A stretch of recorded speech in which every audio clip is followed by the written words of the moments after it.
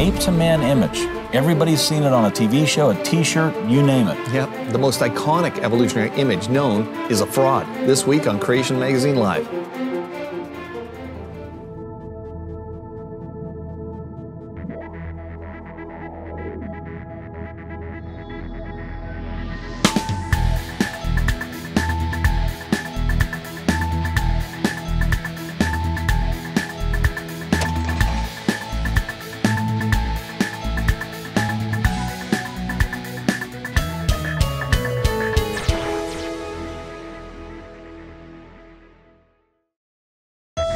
Welcome to Creation Magazine Live. My name is Richard Fangrad. And I'm Calvin Smith. Now, our topic this week on Creation Magazine Live it has to do with probably the most popular, iconic, evolutionary image that people know. You know this one. Yeah. It's the famous ape-to-man series of drawings that we commonly see. We're going to review one of the most published modern pictorial icons of evolution and show that it is fraudulent based on known inaccuracies and false information. Yeah, I mean, we see this all the time, right? More and more t-shirts, coffee mugs, kids shows. It's so iconic now that it's used for comedic purposes. Like the famous one showing the last guy, hunched over his computer, like that's the last stage of evolution. Right. Of course, you can find a picture like that pretty well promoting any sport or activity, like the last guy or gal in the picture. They'll be playing golf or cricket or whatever. Someone's trying to promote, it's as the best or most evolved end right. of the thing. Now, many people don't seem to understand that this popular image has racist roots and it's really an extension of the once common, often distorted comparisons found in both scientific publications and popular literature of apes and African and Caucasian heads. That's right. This idea got started when Darwin suggested an unbroken evolutionary chain of life from simple molecules to humans. And so this chain analogy gave birth to the idea of supposed missing links in the chain, an analogy still used today. Unfortunately for evolutionists, instead of a chain, what the fossil record actually shows is many groups of life forms with large gaps or holes in the supposed chain between the two of them. Right, and regardless, this so-called great chain of being is still presented as fact, and evolutionists still believe that given enough time, more fossil discoveries are all that's needed to locate the many missing links, so-called, that they think must exist. Now, we did a show on the so-called transitional fossils or missing links way back in season 2, episode 22. And for those of you who want an in-depth look at the variety of so-called missing links, but what we want to concentrate on today is the so-called chain from ape to man that is so often portrayed in that famous image. So missing link claims have come and gone, but that idea seems to be, well, that they're there or were there, and we just need to keep looking through, some more rocks. We're going to find the evidence of them. Now, as prized missing links like Lucy or Tiktaalik kind of come along, they have a big bunch of hype, and then they kind of quietly fall off the wagon as even evolutionists abandon them. Right. Every now and then, a new missing link discovery claim is made, and of course, this just reinforces this belief. Right. Yeah. Now, this progression chain, as we've said, seen everywhere from book covers to magazine articles to cartoons, is a drawing depicting part of this chain, namely human evolution from primitive, stooping, ape-like creature progressing to a modern human. The progression is usually pictured in 4 to 6 steps, but sometimes as many as 30 are shown. But you might be wondering, where did the picture idea come from originally? Right. Let's talk about that. One of the earliest examples of the chain was completed by Brooklyn College paleontologist Eric Slakecher. His rendition shows 30 links from fish to amphibians, reptiles, mammals, primates, and at the top of the evolutionary progression, modern humans. And you can see that diagram on your screen there. Well, the scenario pictured is a little different from what is proposed today, but it does include some animals still touted as evolutionary links, such as Samoria, the lizard-looking thing there in the diagram. It's also notable that the common ancestor of humans is a modern ape, not an ape-like ancestor, and the first human looks pretty much like modern man. Right. Now, a clear gap is shown to exist between apes and humans. And really, you could line up today's living animals and produce a diagram very close to this one. That's right. So when we get back, we're going to reveal where the first ape-to-man image first appeared and go into more details. Every time I hear of Neanderthal man, I can't help but feel sorry for the poor guy. Initially reconstructed to look like some apish brute, it took 44 years before a reanalysis of the fossils revealed that Neanderthal man's anatomy was very similar to yours and mine. Neanderthals buried their dead, which isn't the sort of behaviour you'd expect from an animal. What's more, discovery of ornaments, tools and stone-tipped spears reveal a high level of sophistication. Neanderthals made their own superglue from pitch, and flute-like structures found with their remains suggest they enjoyed music. But what did Neanderthal man really look like? In recent years, researchers have answered this question by using computerized reconstructions, commonly used in forensic science. These studies show that Neanderthal man looked remarkably similar to you and I. If he was dressed in a suit and walked past you in the street, you probably wouldn't notice him. To find out more from Creation Ministries International, visit our website, creation.com. If you just tuned in, this week we're talking about why the ape-to-man image that you see everywhere, the most iconic evolutionary image, is false. Right. Now, the modern ape-to-man human progression, called The Ascent of Man, was first illustrated in a best-selling book titled Early Man, written by University of California Berkeley professor F. Clark Howell. And the progression was printed in a 91-centimeter fold-out on pages 41 to 45 in the 1965 edition and reprinted in both the 1968 and 1973 editions. So the original chart included 15 pictures that traced human evolution from Pliopithecus to Ramapithecus to Homo erectus, all the way to Cro-Magnon and ending with Homo sapiens. Okay, now, and this parade of human evolution really captured people's imagination. It was a very simple pictorial snapshot type of image that quickly communicated the evolutionary concept. So it was great in that sense for evolutionists. And like they say, a picture's worth 1,000 words, right?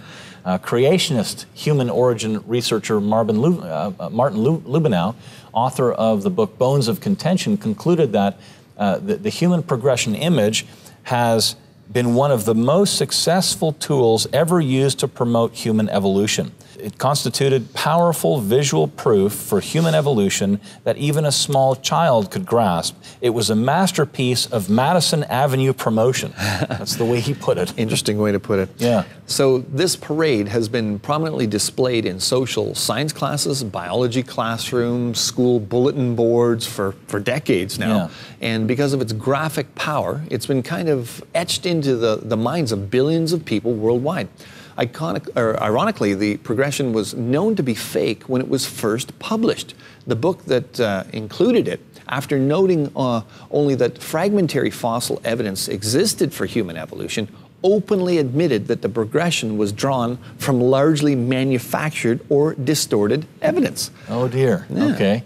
Yes, in the author's own words, many of the figures shown here have been built up from a few fragments. A jaw, some teeth perhaps, and thus are products of educated guessing. Now, the author added that, even if later finds should dictate changes, that is, even if the drawings are wrong, these reconstructions serve a purpose in showing how these creatures might have looked. And the term might is in the original text, by the way. Right. Which just emphasizes again that the origins debate is historical science. It's not operational science, right? Yeah. No scientist today has ever observed these creatures. Their guesses about what they might have been in the past, according to kind of an atheistic evolutionary philosophical idea. Not repeatable operational science done according to the scientific method. Now, below is each of the 15 illustrations here in this book was a discussion of each picture, something that's rarely ever included today when the progression is shown because of how popular it's become. But note right away in the diagram that from Africanus, the main change, aside from poor posture, is really only the head. Right, and there are huge problems here. Neanderthals, even in 1970, weren't considered part of our evolutionary lineage. But actually another branch of the human family tree. Both modern humans and Neanderthals are today assumed to have evolved from Homo erectus. Lubenow stresses that not that more recent fossil discoveries have revealed that the progression was inaccurate. No, the truth is far worse. Now, what he's pointing out here is that these were false depictions and were known to be fraudulent. They were known to be fraudulent at the time. Yeah. Yeah, a few of these far worse examples he mentioned include the fact that the proto-apes pictured weren't bipedal, yet are shown in the illustrations as being expertly bipedal. The bipedal apes shown in the evolutionary progression are thought to have lived long before evolutionists believed bipedalism had even evolved. So the Howell text openly acknowledges this, admitting that although proto-apes and apes were quadrupedal, all are shown here standing for purposes of comparison. Okay. So they're showing stuff that they know isn't true. Well, even that admission isn't accurate. Some of the creatures shown in the parade weren't even actually physically able to stand erect. Furthermore, although the text describes them as standing, they are in fact they're drawn walking. Some of them have one foot in the air, balancing on the other foot as they walk across the page. Mm-hmm. This gives them a far more human-like appearance than if they were just standing. Right. Now, accurate comparisons would require showing their actual normal quadrupedal or knuckle walking gait. Right. On four, not two. So this is the thing that many people don't understand when they see these so-called scientific images in textbooks. Right. They look so, official and so on. But anyway, that's not all. We'll have to wait until we'll get back from our break to see even more. The Genesis account is the Rolls-Royce of creation books. It's a thorough verse-by-verse analysis of the first 11 chapters of Genesis, revealing what the text means. Unlike most commentaries, it includes the additional step of providing cutting-edge scientific support for the history recorded in Genesis, because its author, Dr. Jonathan Sarfati, is a PhD scientist. Since science confirms the truths in God's Word, if both are properly interpreted, this nearly 800-page book makes a fantastic reference tool for pastors or anyone wanting to know what Genesis really means. Order your copy at creation.com. Okay, our subject this week is why the ape-man image, that classic ape-to-man image you see everywhere, is false. And the fact that it was known to be false when it was first made, and of course the point we're making at the end of the last segment is, people need to discern these things. When they see these images in books and so on, and they think, well, they wouldn't have just put it in here if it wasn't true. These are scientists, they must know all these things. Oh, yes, they Read do. some of the fine print, because you find out some interesting things. And the history of the image, like we're talking about on today's show. It's a little hard to get maybe at some of that information. Yeah. But continuing on, in the list of errors in the original ape-to-man depiction, this image, another problem is that the size of the illustrations were greatly distorted. They show the first link in the progression as a very small animal with only two exceptions, Diopithecus and Solo Man. Yeah. And each progressive link is drawn larger and taller progressively, standing up straighter and straighter the more we move toward modern man. Now, this isn't because of fossil or other empirical data, but rather it's the result of artistic license that allows the artist to distort the picture to conform to evolutionary theory. That's where they were going with that. And you can see here that they also become progressively less hairy, right, which is also clearly a result of artistic license and not fact. There's no method that exists that allows anthropologists to determine the amount of body hair for these, fossil bones, except modern humans, of course.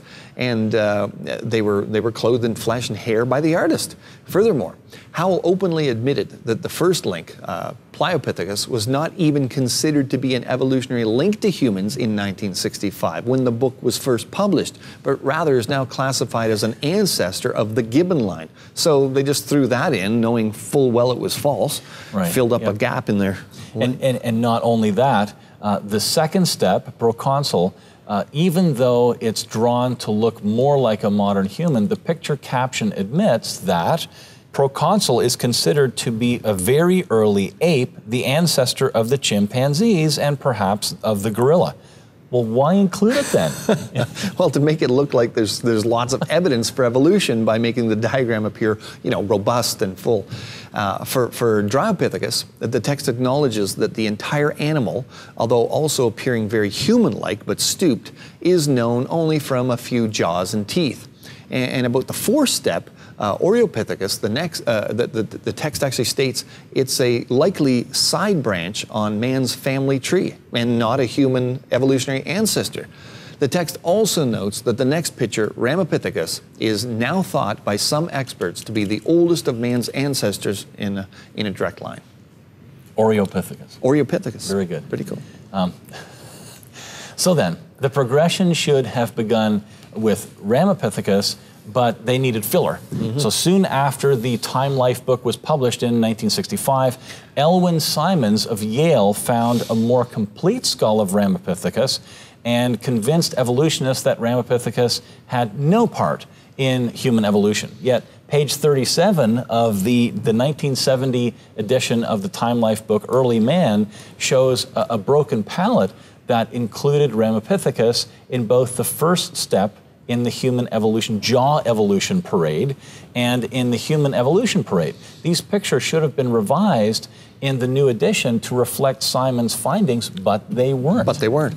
And also, Solo Man on the chart there was known only by 2 shin bones and some fragments of skull. So pretty sketchy to be shown so factually. And today it and robustus are now interpreted as an evolutionary dead end in man's ancestry. Also of note is the fact that from Africanus to modern man, the bodies look remarkably similar, only the heads, most of which seem kind of out of place if you look at the pictures there on the bodies. Yeah. They're very different. They're more ape-like as we move backwards in time away from modern humans. Okay, now some people might argue that the text does openly point out many of the inaccuracies in the drawing, so it's not fraudulent. But then why include them? Right. Well, many casual readers would have just gotten the seemingly solid scientific impression, even if they just glanced at the pictures in the book. So this visual image has effectively sold the concept of human evolution, even though the book revealed that this parade was fictitious. That's right. So we're going to look into this more when we come back in just one moment, and we'll see you then.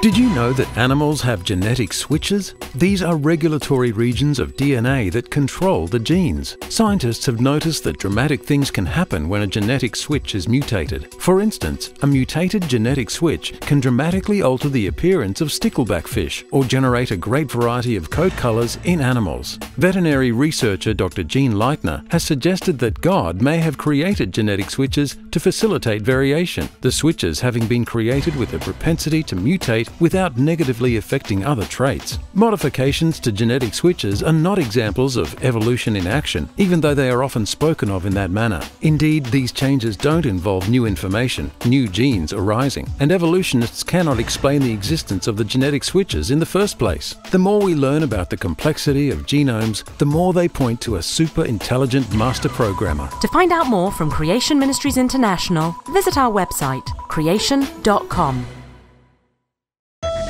Our subject this week is why the ape-to-man image you see everywhere is false. Right. I mean, this ape-to-man image idea has been copied and updated throughout the years as evolutionists have tried to solidify their evidence for human evolution. National Geographic magazine produced one in November 1985 in a realistic set of well-done drawings you can see there on your screen. Okay, however, rather than improving, this illustration in some ways is even less accurate.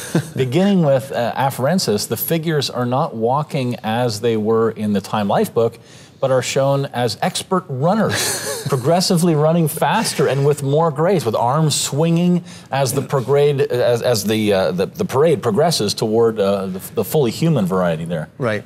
Now the first heads in the progression are very ape-like. You know, the later heads look very negroid, and the last head and body is that of a tanned Caucasian. And so the major body differences are that the arms are comparatively shorter, and the body is progressively less hairy as the progression to modern humans moves forward. The text does admit that the artist speculated on skin tone and the amount of body hair and its texture, and that the relationships between the fossils pictured are still not fully understood.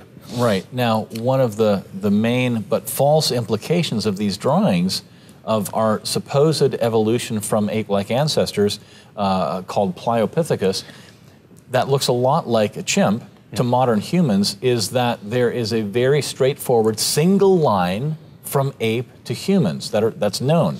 Several of the most prominent modern paleontologists, like Donald Johanson, Tim White, Richard Leakey, Colin Graves, Bernard Wood, for example, have drastically different ideas about how our family tree, human family tree, supposedly goes. Right, and another important fact is that there's no evidence that that any creature walked bent over as this progression shows. Right. When apes walk on all fours, they knuckle walk and only appear to be bent over when compared to humans. This is the reason it's been assumed that as our common ancestor with apes evolved into humans, their stoop became less pronounced. However, no evidence exists of a creature hovering between a two-legged and a four-legged stance as the progression shows. Right. Now, in recent years, the parade itself has evolved due to recent fossil finds, more detailed study of the fossil record and DNA analysis, and fortunately, the new view refuting the parade is now being presented in some mass media publications. Yeah, for example, a Newsweek article pictured the parade as the old view, and next to it showed the new view, right. A complex bush that is very different from the now famous progression. And some criticisms from an evolutionary standpoint are more blunt, concluding that the gradual progression from crouching to standing, as shown in the series, is almost certainly wrong. Okay, now even if not presented exactly like the modern diagram, the progression of apes to humans has been a common theme in evolutionary literature since about 1870, usually with obvious racist implications. Absolutely. The earliest evolutionary progression drawings usually showed evolution from the most primitive to the most advanced animals, starting with an amoeba, then a fish, then to a bird, then a lizard, a monkey, an African, right. or some other primitive human. And if there was a modern human depicted there, in the last picture, it's a Caucasian. Yeah, some examples of the evolutionary progression shows only the head profiles. Common illustrations were an evolutionary progression from supposedly the most primitive human, typically an Aborigine or an African, to the most advanced human, a Caucasian, often appearing Nordic or Scandinavian, that type of look. Examples showing profiles that stress the change in the facial angle from horizontal to vertical were common. Africans are shown as being the most primitive, and the Nordic-looking men as being the most advanced. Yeah, and even modern illustrations show evidence of this racism. For example, many show the figures less hairy and the skin color getting lighter as evolution progresses. Now, the progression is widely recognized as a gross distortion by academics, but it keeps being perpetuated amongst the layperson. Yeah, how is that even allowed in textbooks in our politically correct society today? Mm-hmm. How is that even allowed? Amazing. What's the conclusion here? Yeah. Well, Martin Lubenow states the parade is raw propaganda, brilliant propaganda, but raw nonetheless. And this propaganda has no doubt influenced millions of people to accept the Darwinian worldview of human evolution, and is by far the most popular icon of evolution that has ever been presented anywhere in the media for decades. Right. And the fact is that the once popular fresco showing a single file of marching hominids becoming even ever more vertical, tall and hairless and pale is absolute fiction, and informed evolutionists agree. And we'll do that. The reason that the Creation Answers book is so popular is because it covers a huge range of topics and answers more than 60 of the most asked questions about Genesis and the creation evolution issue. Questions like, what is the evidence for God's existence? Could the days in Genesis 1 be long periods of time? How did all the animals fit on Noah's Ark? Does radioisotope dating prove that the Earth is very old? Where do dinosaurs fit into the Bible? And many more. To order your copy, visit creation.com. Okay, welcome back. We're going to wrap up this week's show with a news article. Mm-hmm. Well, what's going on? There's always something happening regarding creation evolution. Mm-hmm. So this is, the title of the article is Study Finds Aging Starts Before Birth. Mm-hmm. Amazing. So you age in your first 9 months. A new study, I'll just read the article, or we'll read it here. A new study has found that aging may begin even before we are born in the womb. The University of Cambridge-led team made this determination by exposing rats to situations similar to those faced by pregnant women. They then examined the protective ends of chromosomes called telomeres, which deteriorate with age. To simulate a reduction in oxygen available to the fetal body due to a high altitude or smoking mother, researchers placed gestating rats in an environment with 7% less oxygen. So far, that's what it says so far. Right, and of course, we know babies age when they're in the room, but what they're actually talking about here is aging in the sense of degenerating. Right? Now that's what we're getting. Yeah. So, and they continued, once these babies were born, they were found to have the aging indicators of shorter telomeres and more blood vessel problems, which exposed them to an earlier risk of heart disease. Both groups of infants, with and without standard oxygen levels, benefited when the mother was given antioxidant supplements while pregnant. Health habits during gestation also helped to positively influence the child's future heart health. So, just a kind of an interesting article here showing that, basically what we know with science, what it shows now is that basically we're programmed to die in a sense. We're programmed to die. It's mutations. Mutations is what God uses to kill us. If you want to think of it in a morbid sense, yeah. Well, God's got to get us to heaven somehow, and He's got a number of variety of ways to do that. So mutations, and it's just interesting. The mutational degradation starts the very first time. Well, John Sanford, we did a show with some of his research there showing how humans are heading for extinction because of mutations at a phenomenal rate. Some of these mutations that accumulate in individuals are passed on to the next generation, so that every new generation of humans starts life off with more mutations than the previous generation. Right. And you can see that episode here at this link. That's right. But so far from the evolutionary concept that we're getting better and better and better over time. Because of mutations. Because of mutations, what the show actually revealed is that we're getting worse and worse and worse over time, because that's why everybody dies.